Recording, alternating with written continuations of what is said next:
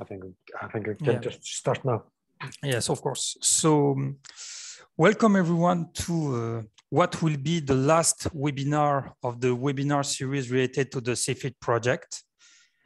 As you may know, this webinar will be about the environmental performance of SylPro and the comparison to other protein sources in terms of LCA-related performances. As you know, concerning the way this webinar works, there will be a first phase during which Andreas Brekke, which is here, will present you the presentation related to this webinar. This phase will last approximately 40 minutes. And afterwards, there will be a 15 to 20 minutes Q&A session. So if you ever have any questions concerning the presentation Andreas will be doing, do not hesitate to write to the panelists through the Q and answers interface that is available on Zoom. If the question is simple enough, we will try to answer right away. And if the question is a little bit more technical, it will be kept for the question and answer session so that Andreas will be able to give you a proper answer. Also, for your information, this webinar will be recorded. So now you will be able to proceed with this information. And I think we can start the webinar with the video presentation introduction. And I want to say again, thank you to everyone for being here. Let's start.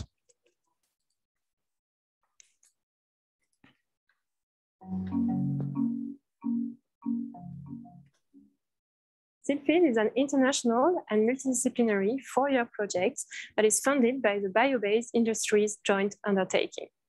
The project started in September 2017 and aims at scaling up Arbium's wood-to-food technology to convert wood residues into protein-rich feed ingredients comprised of single-cell proteins called SCP and test it into aquaculture applications. This project gathers 10 partners all along the value chain, from wood sourcing till fish feed manufacturing and testing, to address the European protein gap. The project will demonstrate Arbium's technology at large scale and also prepare for industrial scale-up. At Arbium, our wood-to-food solution brings wood into the food chain. Unlike many of the other feedstock being used for fermentation, wood is abundant, forests are increasing, does not compete with food crops, and it's available year-round. It has robust and established supply chains. Our process technology has been validated in our lab and pilots, and thanks to the SylFeED project, we are scaling it up to the demonstration level, getting ready to build our first commercial plant. Arbium process converts wood into food in two main steps. First, wood residues are broken down into sugar-rich stream. Second, we perform fermentation of the woody sugar to produce SylPro, our protein-rich ingredient that our partners test for aquafeed application. Arbium process is being demonstrated thanks to the expertise and the facilities of Bioprocess Pilot Facility and Bio-Based Europe Pilot Plant. The project includes the testing of the protein-rich ingredient for aquafeed applications. Maltese receives batches of SylPro to perform nutritional analysis, formulate feeds including this new protein source, and design small-scale and large-scale trials to test its effects on salmon and tilapia. The SylFeED project demonstrates a new value chain, bridging the gap between forestry and aquaculture. It will expand the food production potential by valorizing a non-food resource and bringing it into the food chain.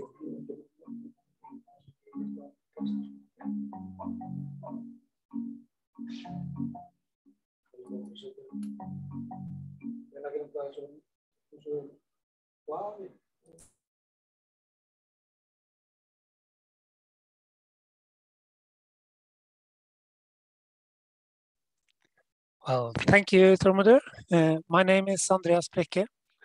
I come from the Norwegian organization NORSUS, and I've been responsible for work package 6 in the SylFeED project. The presentation, I'm sorry, there's too much sun in Norway this day. This presentation is entitled The Environmental Performance of SylPro and Comparable Proteins. So thank you for getting this opportunity to show the results, and a special thank you to Arbium and all the other partners in the project, Mattis, Norske Skog, Golbey, Peo, Processum, Laxa, Sketting, Biobase Europe, and Bioprocess Pilot Facility, both for sharing your knowledge in the project and also developing the project into a useful product. During the presentation, I will show you the background where it comes from. I will give a short introduction to LCA as a method. I'll talk more closely on LCA work in the SylFeed project and present the results with some sensitivities and uncertainties before I end up with some conclusions. And I'll start with some conclusions as well, so that you can have them in the front of your mind as I go along. What I'm going to end up saying is that SylPro has a good environmental performance compared to other protein sources for fish feed. That we can say that based on life cycle assessment, also referred to as LCA. And that for some important environmental impacts, we still need to develop methods for capturing how our emissions, the resource uses, how they affect the environment. So first, some background. What we can see internationally is that there's been a big growth in aquaculture, up to sixfold for some volumes. And most of the growth in fish production and in aquaculture has come from fish farming.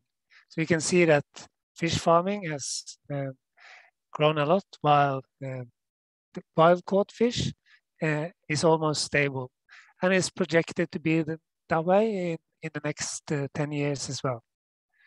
While the production of fish has grown, the amount of protein grown in Europe hasn't grown as much. I mean, proteins for fish feed is just a small portion of the protein used for feed applications in Europe, but still you can see that the imports in Europe has had a small decrease from 2000 to 2010, but has increased again up to 2021. And this increase in what is referred to as the protein gap or the protein deficit means that we need novel proteins to support the feed industry in Europe. And we need to ensure that those novel proteins are we introduced to the feed system, that we reduce climate footprints, that we save water, we save agricultural land, that we avoid overfishing, and we shouldn't introduce any new problems. And how do we make sure we don't do that? Well, we need to find a method to analyze. So in the startup of the SylFeed project, NORSUS, or what was then called Østfoldforskning or Østfold Research, was asked to join to perform assessment of the environmental performance of the protein production. We're a small research institution situated in Fredrikstad and Oslo in Norway. We're about 30 employees in total, but we're one of the larger environments in the world when it comes to life cycle assessment. And the objectives of the work package that we were granted was to investigate environmental performance. And to do that, we saw that we had to establish some submodels for forestry, for biorefinery, and for feed production. And we had to find good impact assessment methods for making comparisons to other protein sources. And we had to find out what protein sources to compare SylPro to. And what is this LCA that I'm talking about? The old saying says that give a boy a hammer and nails are all he sees. And as a researcher in NORSUS, all we see are product or product system life cycles. So whatever problem you have, we will say that LCA is the answer. So, but joke aside, LCA is a good method to investigate the environmental impacts from any product life cycle, and it's also expanded these days to look at social impacts and also ways of capturing economic sustainability. LCA is a method that on the one hand is standardized through the ISO system, but on the other hand, it's in constant development as an active scientific community. But both in the standards and in scientific community, the basic element is we map the resources used and the effects the resource use and the emissions have on the environment or on other entities that we study.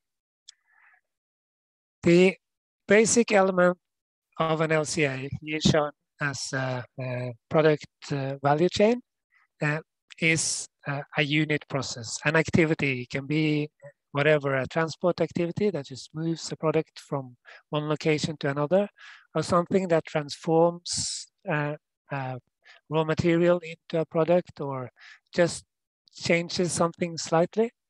And whenever we want to make changes in the location or the nature of a product, we need to use resources, and we get waste, we get emissions to soil, air, and water, and these resource use and waste emissions, they have consequences for the environment. These unit processes are put together into value chains that can go from extraction of raw materials to intermediate products to manufacturing of finished product to use to end-of-life activities. And it might still seem a bit easy and simple when you have just a chain of activities, but you need to be aware that all the resources any activity use is a value chain in itself. So there are value chains that feed into the value chain that you are studying, and you always end up with loops that the output of your value chain is probably the input of another value chain. Just the way that you need oil to make steel and you need steel to make oil. So it becomes a large amount of processes that are interwoven in complex network structures. And for all those processes, we create inventories of what goes out and what comes in. And these inventories are then categorized. They are sorted into the impacts they have on the environment. And one of the more well-known, the method to characterize the impacts to climate change, developed by the IPCC and measured in what is known as CO2 equivalence, where the heating potential of different gases or other variables that are making global warming, like for instance, land use change. Those are translated into the effect compared to 1 kilogram of CO2. There are similar methods for other potential environmental problems. So this was a very, very brief introduction to LCA and the steps you need to go through. And in the SylPro lifecycle, we decided that we need to create 3 submodels. One capturing the forestry operations, one capturing the biorefinery, and one capturing the production and use of feed. The forestry model should reflect the production of beech in the northeastern part of France, as the biorefinery was supposed to be established in Golbey, and there are large beech forests that needs to be used. We looked at thinning operations more than clear cutting, which also has consequences for the way you operate the forestry in itself. We used average operations, which is a combination of manual, that is chainsaw operations, and harvesters, more automatic operations. And we used economic allocation to the divide between clear cutting and the products you get from clear cutting and the products you get from thinning. And then the wood chips coming out of the forestry model is going into a biorefinery model.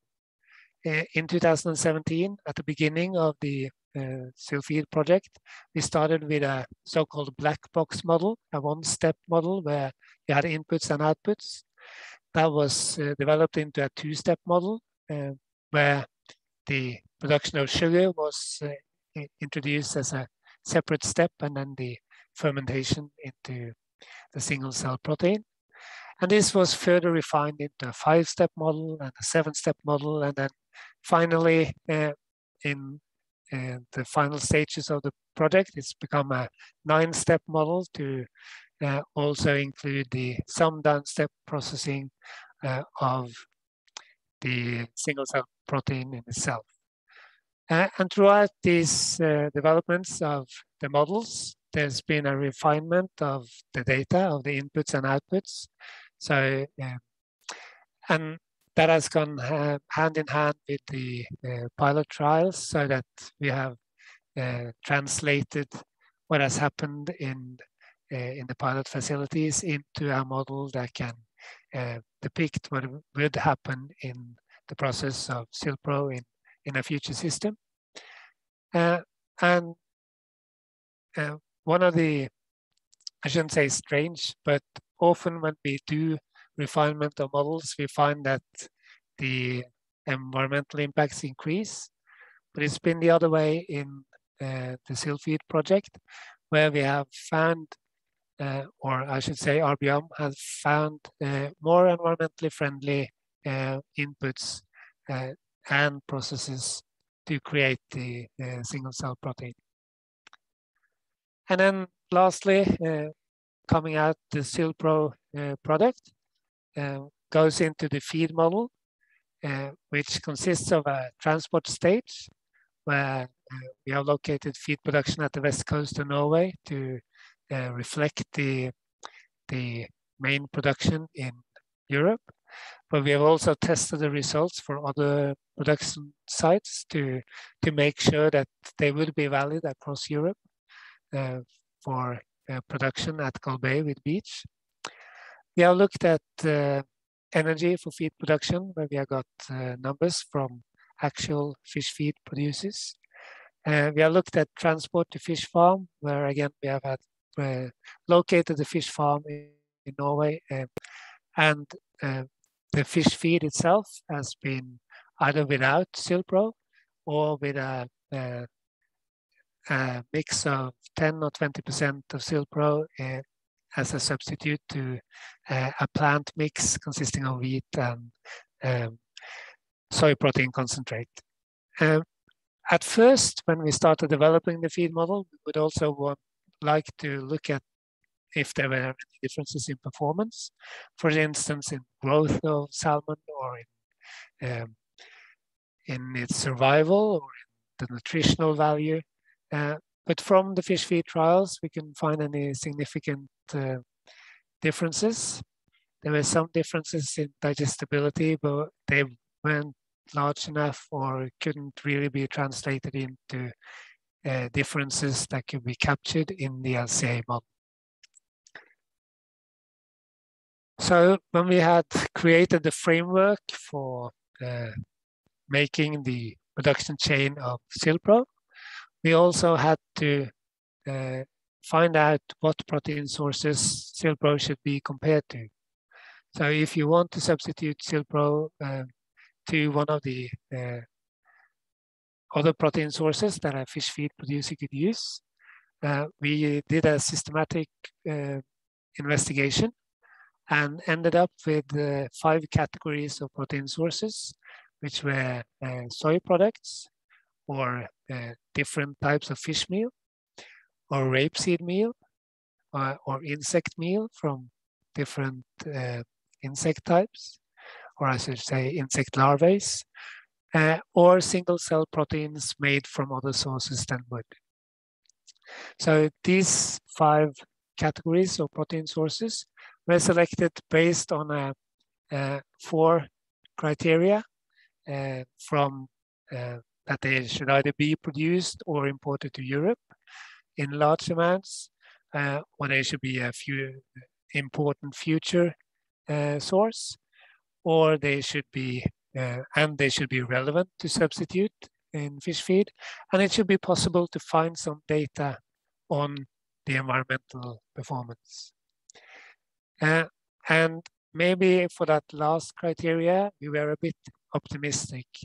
When we did a screening study, we found that we could, in fact, find LCA data for those 5 categories, but digging further into the information, we could only find LCA results on a climate change impact across studies. There were a few instances of studies of acidification or eutrophication, but none that were comparing across categories or that we could find for all of the categories. So in a literature study of the different protein categories, we found wide ranges in results, both stemming from differences in the actual production chains, that they either used waste resources that could have a lower environmental impact, or that it introduced some land use change that created lots of climate change impacts. But there were also substantial differences in the methods employed. So one of the things we had to do was to make the different data sets for all the proteins that we were comparing to, so that they would be using the same data sources and using the same assumptions and methods across all the protein sources. And in addition to climate change, we chose 5 different environmental impact categories. And these were chosen based on being part of what is called the product environmental footprint category rules for feed for food producing animals. And product environmental footprint is Europe's method for characterizing the environmental performance of different products. Not just feed, it can be electronic products or batteries or shampoos or whatever, but there's a specific one made for feed for food producing animals. And that those category rules say that there are at least 6 environmental impacts that should be included in any analysis. And those are climate change, it's particulate matter, it's acidification, it's land use, eutrophication, and water scarcity. And when we had established the protein categories, we had established the environmental impacts to look at, we did a first analysis in autumn 2019. And the results, we were that there has been improvements in the production chain of SylPro and in the data for all the different protein categories. But there's also been a different selection of proteins to compare with, as I will come to in a minute. But the main message from this figure is that here, with a relative ranking of the different protein sources, you can see that the colors are different for each of the environmental impact categories. This means that for these proteins, there are no protein that has the best performance across all categories, and all of them has the worst performance in at least one category. And this means you will have a problem shift if you go from one protein to another, but there might be differences in importance. So from 2019 and from the refinement of the work, we have also been involved in a critical review process. So it means that we've had external experts that have gone through the model, they've gone through all the data, they've gone through the assumptions and the way results have been presented, and given feedback on how things should be and what we have had to change. As positive of this process is that we can communicate results with higher confidence. It has also improved the work on sensitivities and uncertainties. And it meant better results also from the feed model. I'm not going to read all the results from this table, but I hope the presentation will be made available also after the presentation, so that you have the time to study this in your own office and see how the different protein sources, how they compare across categories. And I will pick a few of this to highlight some of the more important results. And in the world we live in, and with the IPCC starting to publish the work from AR6 1.5 weeks ago, climate change, I would say, is the most important category to communicate. It might not be the most important category for protein feeds or in any instance, but you need to communicate this, and you need to have a low enough climate change impact as possible. What we can see in this graph is that SylPro on the further left of the graph is among the midst of the bunch here. What we have done from the results that we've shown for the autumn 2019 is that we have separated the soy protein concentrate, abbreviated here to SPC, into soy protein concentrate without deforestation, which has a quite small impacts on climate change, and a soy protein concentrate with deforestation, which is worse than any of the protein sources that we have investigated. We've also seen that some of the novel proteins, the single cell protein as bacterial protein meal or insect meal, have a bit higher impacts to climate change than the SylPro target values. Some of the agricultural products and also the insect meal shows smaller impacts to climate change. I said that the critical review process has refined some of the uncertainty measurements.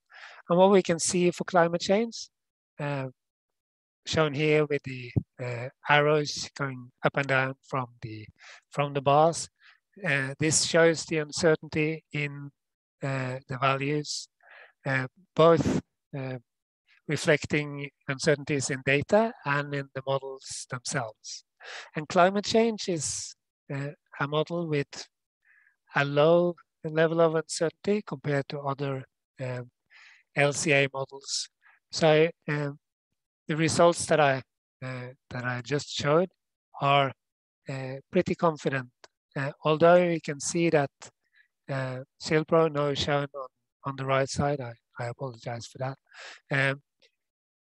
If we see the upper boundaries for the SylPro target, then that might be higher than the lower values for single cell protein as bacterial protein meal, for instance. If we go to another environmental impact category, like water use, the results almost become nonsensical, because the uncertainty in both the data and in the models themselves are larger than the actual results. So one of the conclusions is that we can't really, we can give you some indications on what to use, but we can't really say whether it's higher or lower than any of the other protein sources. When it comes to land use, we used a novel method developed in the EU called LANCA. And with this method, SylPro, here on the right side, was one of the worst protein sources that we looked at. That was mostly stemmed from the characterization factor, that is the land use factor for French forests, which was high, and meant that using a French forest to produce a raw material for proteins was more intensive than using agricultural land, for instance. Also because a tree grows slower than an agricultural plant. But this graph shows that if you use another impact method for land use, then the value for SylPro becomes among the smaller, at least of those made on land, because all the fish meal products are still almost ridiculously small. And why I use such a strong word is that we don't really have a land use method for the oceans. So we don't really reckon what happens on the seabed. And when I talked about overfishing as being a problem with fish meal and being a reason for fish feed producers to turn to agricultural sources of proteins, we don't really have a good method to capture this in LCA as it is now. Going from results of all the protein sources, I want to give you some results for the production chain for SylPro. This can seem like a bit, this figure seems a bit messy.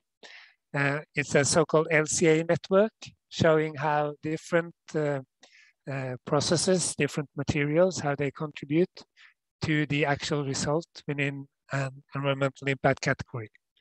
So what we can see here is that most of the impacts for SylPro comes from heat from natural gas, it comes from nutrients, enzymes, and nitric acid. I'll go further into details for climate change in a minute. I just want to show you that if you look at land use, everything disappears except the wood chips. So it's only the supply of wood chips that contribute to the land use results for SylPro. And similarly, if you look at water use, then it's the production of enzymes and the use of tap water at the biorefinery that contributes to the water use. And there are some green arrows here, and they show the recycling of water when they are put through a wastewater treatment facility and then disposed of and can be used again, either as grey water or as rinsed water. So if we look further into climate change, we can see that we can look at what steps of the biorefinery process that are more important. But it might be, you shouldn't look too much at this graph because it's not like you can skip process step 6 and avoid drying. You need to go through all these steps in order to produce the single cell protein. But looking at what materials and energy that goes into each of these process steps, as we can see here, can tell us where we need to look for improvements with regard to climate change impacts. And we can see that 43% of the impacts stem from the natural gas, the burning of natural gas for drying heat. And then there are 3 the nitric acids, the nutrient and enzymes are about the same size. And so you can focus the achievements to reduce and mitigate the climate change impacts. And this has been the objective for sensitivity analysis. And when we first looked at electricity for production, where you can see the electricity, if you use a French electricity mix, it just increases a little bit from not using any electricity at all, which is of course impossible. But putting the production in Norway will also only decrease the impacts to climate change by a very small amount.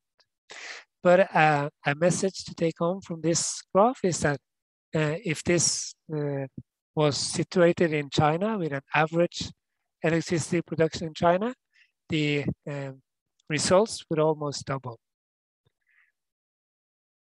What we remember from the 43% contribution of natural gas for drying, we looked at other sources of energy for drying. And if we use wood or the boiler that is already in place in Norske Skog, we could reduce the impact with about 0.8 kilograms of CO2 per kilogram of protein in the SylPro product. So there are good ways to reduce the climate footprint of the SylPro product. If we look at other sugar sources that could be used for the same production, we have tried to compare the sugar from that we have in the SylPro production chain from beech with sugar from cane, beet, or corn, which are common sources for sugar worldwide. And we can see that there isn't anything to gain from switching to another source, and we lose the advantage of not using agricultural land. I've briefly mentioned allocation. Allocation is the word for distribution of impacts in a multi-output process. So if you have a process that creates more than one product, you need to find a way to separate between the two products if you can't model it so detailed that you don't need to. What we can see is for SylPro that we have used an economic allocation method to allocate between the lignin that is produced and the cellulose that is made into single cell protein. If that is changed to mass, dry mass, or energy allocation, it doesn't really change the results. But using a total mass allocation will make the results much worse because the lignin product is drier than the cellulose product. But it will also be false because it doesn't really reflect the product that is going through the product chain. But if we didn't have as complete and detailed information as we did, we could end up with having high results that will be false results from this product chain. If we look at the actual value for economic allocation that we've used, you can see that we have had a similar economic value for cellulose and lignin. But if we change that value to a zero value of lignin, then the result changes from about 2.4 to just below 3 kilograms of CO2 equivalents per kilogram of protein in the SylPro product. If we look at the use of the SylPro protein in the feed, we have compared at the 1 kilogram of feed level, and you can see that there are almost no changes in either category when we include SylPro instead of the plant mix consisting of wheat and soy protein concentrate. So there are some gains to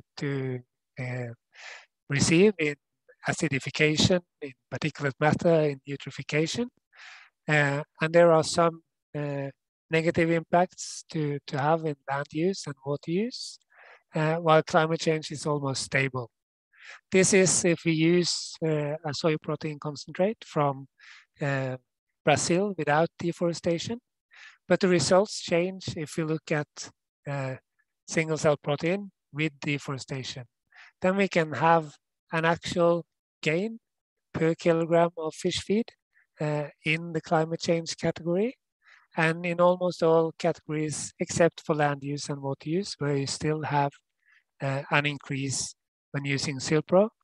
And most of that difference is because of soy being grown twice a year, means that it requires less area, less land and less water because it's not irrigated than the production and the manufacturing of SylPro. So from all these results I presented, how can this be used? It can be used as information to end consumers. If you want to know the actual environmental impact of the salmon that you're having for dinner, or if you want to understand specific ingredients in the production chain of the salmon, whether that be the SylPro or protein sources. It can be used as information to the fish feed producers or the fish farmers that need to document their environmental performance or to select the protein ingredients. And it can be used to improve Arbiom's production process or to document to the actors that are mentioned above. So to summarize, the environmental performance of the production chain for SylPro has been documented in the work package 6 of the SylFeed project.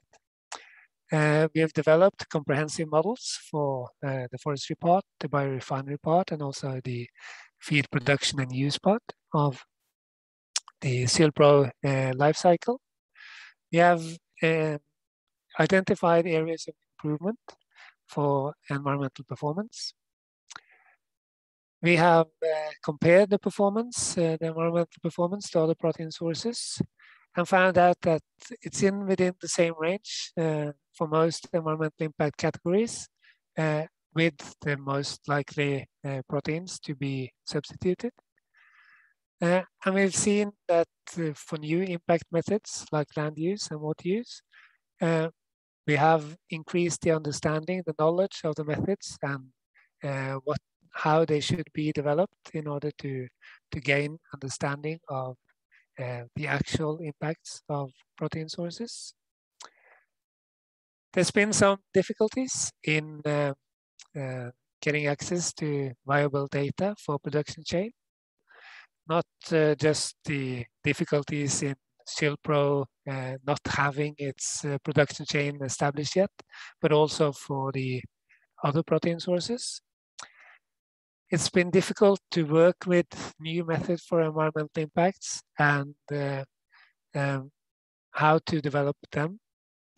And also to compare the results when the environmental issues across different products are very different. And that is a message to send back to the LCA community as well, that when we look at novel ingredients made from non-agricultural products or other industrially made products, we need to be aware that it can actually be compared on common grounds. So if you look at the conclusions, we can say that SylPro, when used in Europe, it can save 75% of greenhouse gas emissions if you compare to Brazilian soy protein concentrate, where deforestation occurs. It saves about half the greenhouse gas emissions compared to production of bacterial protein meal. And it saves about 30% of greenhouse gas emissions compared to an insect meal protein made from black salty fly larvae. When it comes to conclusions on water use and land use, those are difficult to draw because of large uncertainties in the methods and in the data material. So getting back to where we started, SylPro performs well environmentally compared to other protein sources used in fish feed. The performance can be improved through more use of renewable energy sources or through sustainable sourcing of acids, nutrients, and the methods for important environmental impacts, they need to be improved in order to be able to compare different protein sources, especially considering land use and water use. The only thing left for me in this presentation is to say thank you for listening. So thank you. Thank you, Andreas. It was a really great presentation. So now we will be able to start the question and answer time, and the public transmitted to the panelists several questions. The first one is related to the water use part of the LCA. The question is the following one. What if a different method was used to estimate the water use, similarly than what has been displayed for the land use with the RIS-IP versus PEF method? Those different method for the water use would have allowed to have more certain results or results with less uncertainties? No, we have tried to include I should first say that the water use method that we have used is called AWARE, and it's a method that tries to characterize the gap between the gap between the water available in an area and the water that you use. So it's a number that reflects the water scarcity. There's one other major water use method in LCA developed by the United Nations Environmental Programme that characterizes water into green, blue, and gray, and it gives it a value depending on its use. But when running through that model, it had all even bigger uncertainties than the ones we found with the AWARE method. Okay. Thank you for the answer. I think it was really helpful for the person who asked that in the public.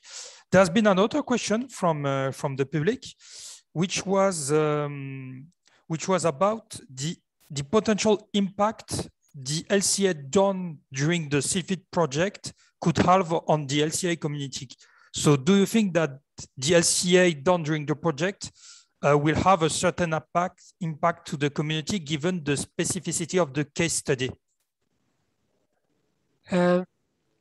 Yeah, in a couple of ways, I'd say we've done presentations at the LCA Food Conference where we did comparison of different environmental impact methods and different databases used for product environmental footprints and for the LCA that we made during the project. So I think we've in that work we showed that there might be differences that should be considered. With the specific results, we have, I didn't mention that during the presentation, but we have published LCA data for beech production in France as publicly available data. We're waiting for them to be uploaded at the GLAD network so that these wood chips can be used for other purposes. Regarding the insect larvae meal production, we've also consolidated data from a lot of different sources and are about to publish those data in a journal these days, which I think will be useful for the LCA community. And I also think the discussions with the critical review panel, both distinguished experts within LCA of food and feed ingredients in particular, have been an eye-opener both to us in the project, but it has also helped them to see some issues, especially related to novel feeds made in industrial production compared to agriculturally produced feeds. Thank you for this answer, Andreas. Another question which has been asked by the public was if the SylFeed case study will allow improvements concerning the LCA data models in the future. For example, I think that what the public wanted to say through this question was maybe related to the PEF method for the land use. And notably, if the case study of SylFeed could have allow refinement for the PEF land use criteria in terms of new protein sources, notably.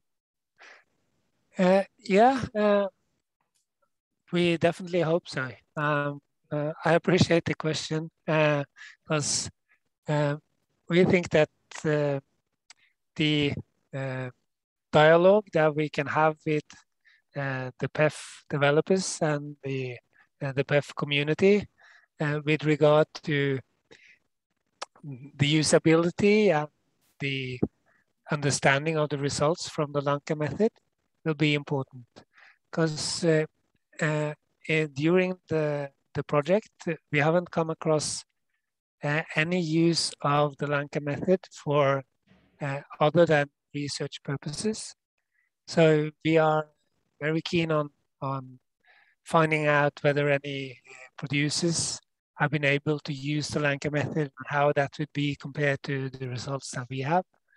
And also we have come across difficulties in the data description, or what data to use for to describe land use in different instances. So we're still a bit unsure on whether we have actually characterized the right land use in the wood chips production.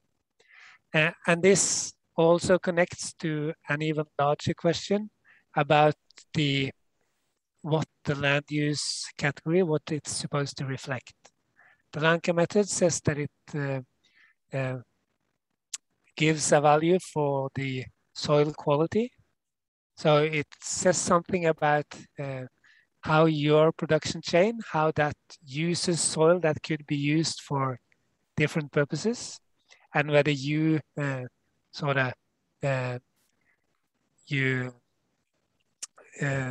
refuse other uses of the same soil. But there are other land use methods that are either just plainly telling how many square feet or square meters of land that you're using without any characterization. And there are other methods that are trying to link to biodiversity and the capacity for biological production. And I think those are really important to develop and to have a discussion between those methods and the Lanka method. Thank you for the answer once again, Andreas. It was, as the other ones, very instructive. So that was all the current questions which have been asked by the public. If there is other questions or new questions that the public would like to ask, I invite you to click on the raising hand option on the Zoom interface and to start writing your question. If there are no more questions, I think we could end the webinar. So I think we will wait 30 seconds, 1 minute to see if there are any interest for new questions. And elsewhere, I think this would be the end of the webinar. So feel free to solicit us if you have any questions.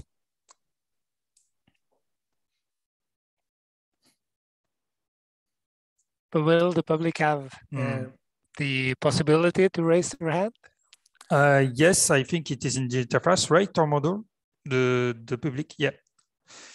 Yeah, so he said yes, but I don't see any hands raised. So I think that no more questions need to be asked from the public. So I want once again to thank everyone for participating in this webinar, which is the last one of the webinar series, but also the last event, the last official event related to the SylFeed project, which concludes 4 years of collaborative work between all the partners of the consortium.